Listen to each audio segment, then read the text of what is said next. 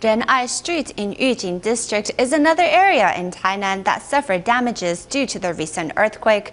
When local Tzu Chi volunteers heard of the news, they visited the area, making sure residents were safe and no longer staying in dangerous buildings. The Meinong earthquake caused damage throughout Tainan and its surrounding area. In the Yujing district on Ren'ai Street, 26 homes have suffered damage like this, with cracked walls and broken tiles. It is now too dangerous for families to continue living here. Currently, I have taken him in to stay at our place.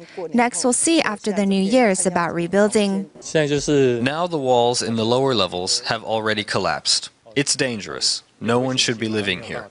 The bathroom is also totally ruined. The homes on Ren'ai Street in the Yujing district are over 30 years old and built of brick. Not only are large cracks visible, but the walls are also tilting dangerously to the side, indicating a high risk of possible collapse.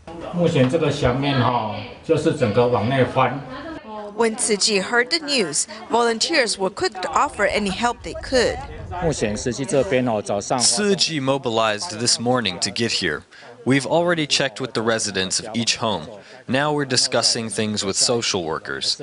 If any of the residents have any problems after today, we'll be prepared to extend our help. Tzu Chi volunteers go from family to family to ensure that everyone is safe and will be taken care of.